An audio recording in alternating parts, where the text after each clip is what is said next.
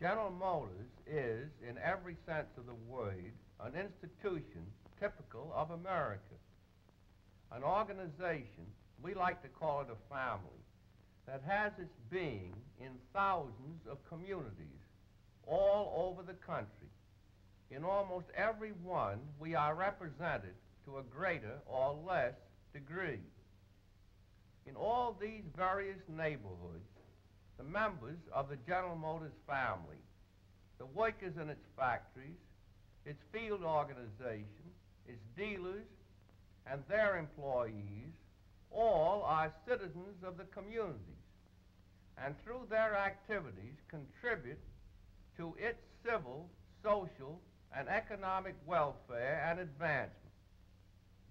In this widespread organization, each must necessarily be so intent with his own daily duties, discharging his individual responsibilities, that it is difficult to visualize the activities of other members or branches of the family. Even when we are close together in terms of distance, we are unfortunately limited to a very narrow horizon of observation, and that presents a most important problem. Last year, at our executives' conference, I introduced to the group gathered there the chief executive of each division and his immediate associates. In each instance, I took a minute or so to mention briefly some pertinent facts concerning the division, its origin, its record, or some other feature.